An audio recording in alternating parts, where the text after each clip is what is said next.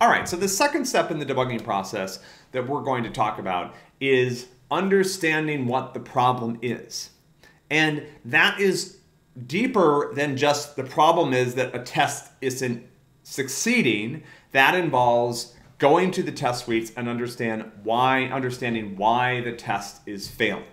Okay, so I'm going to go ahead and run the test suite again because I'm hunting down this problem that I introduced into the code. And you'll see that a couple tests are passing, but there's a few tests that are failing. Now, one of the things so it turns out I made one change to the code, a very tiny change, and it broke 3 of the tests. And so one of the things that you can, that's helpful to do when you start reading the test suites, and when you start developing test suites for your own projects, you'll have a better sense of this. But to understand kind of like what tests are testing simpler functionality.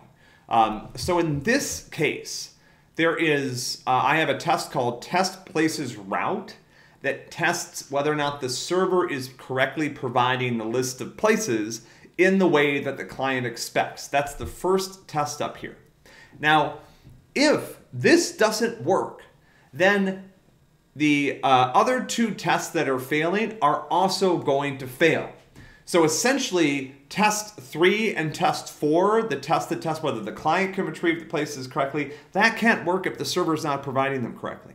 The test that looks to see if the number of places is correct on the screen, well, that can't work correctly if the client can't retrieve the list of tests because the server isn't providing it properly. So essentially, you know, rather than looking at test 4 or test 3 and trying to start there, what I'm realizing by sort of my understanding of the code, and you could realize this, I think, yourself by looking through the tests and by sort of based on your understanding of how the app works, is that something is wrong with the server, and that's causing these other failures. So what I'm going to do is I'm going to zero in on this one test called test places route.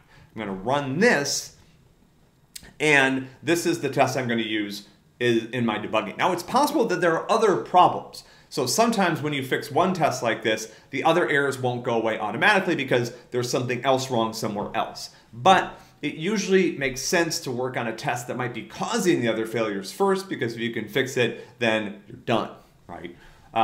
Okay, so the next thing you're going to have to do, and this is one of the things that we challenge you with the project, is you will frequently need to understand what the test suites are doing.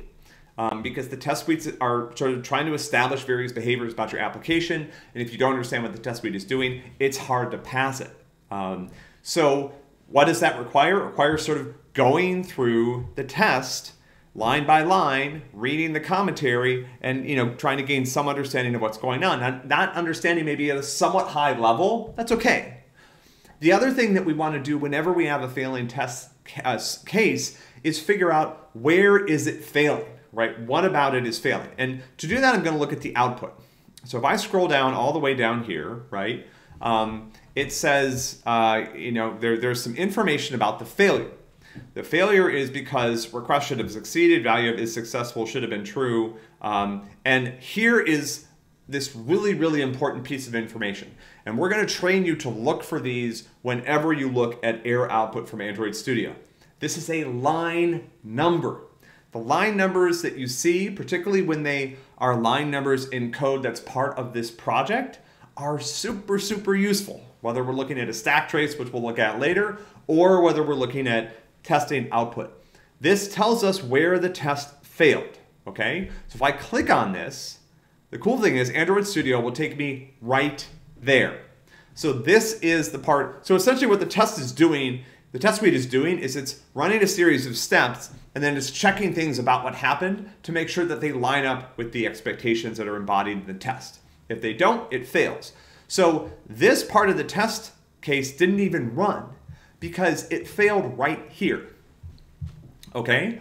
And so what happened? So, one of the things, this is where we have to start figuring out kind of like what's going on with the test suite. So what did I do here? Let's go all the way up to the top because this is all connected together. So what I did is I built a request to the server, our backend server, that would normally be running in the cloud somewhere, but in our case is running sort of co-located on the phone with the app. and I'm asking it for this route called places. I execute the response here, and what I'm asserting here in this test is that it should have succeeded. And so places response is successful. Let's hover over this and see if it will write. So it says returns true if the code is in this range. And what that means is that this is what happens when the server can correctly execute the request. So, so what's happening is somehow when I try to execute this request, the server is failing the request for some reason. So we can dig into this a little bit more in the next section when we talk about tracing, right? Where we're going to try to figure out like what's happening. But sometimes we can use the test suite itself to extract some of this information. So I have this thing called places response. So what let's do is let's see if there's information here that might be helpful. So is successful produces Boolean, but there's also this thing called code. So I'm going to print off the code, and I'm not necessarily saying you would know to do this, but you might search around a little bit, and this might come up as a suggestion. So let's see. So essentially, this is saying is successful returns true if the code is in this range, with 200 to 300. Those are numbers. It's all numbers, remember, that are used by the server to indicate that the request succeeded. So what actually is the code that's being returned here? Let's run the test again. And you'll see that the code is 404. Now, if I go over to my trusty browser and I Google HTTP 404, what I'm going to find quickly is this is called page not found. And you might have seen a 404 error before when you're browsing the web. It means that the server is telling you, I don't have a document or I don't know how to serve this request. Like, you asked me for something that I don't have. And so what's happening here is I'm asking it for this route called places, and it's responding with a 404. That's not what I expected to happen because this route is supposed to work. And the fact that it's not working is causing other parts of the app to fail. That's why I have those other tests that are failing.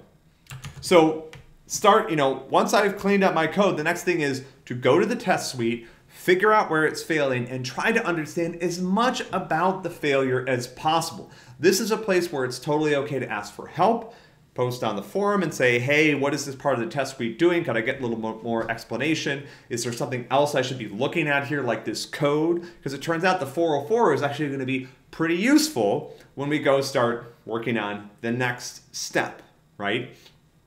Okay, so what do we know at this point? We know that this test is failing right here on line 119, and it's failing because the server, instead of returning a 200, which is a successful error code, is returning a 404, right? So actually we have a lot of information about what's going on that will help us once we start looking at the server code, which is what we'll do next, and we'll do some tracing.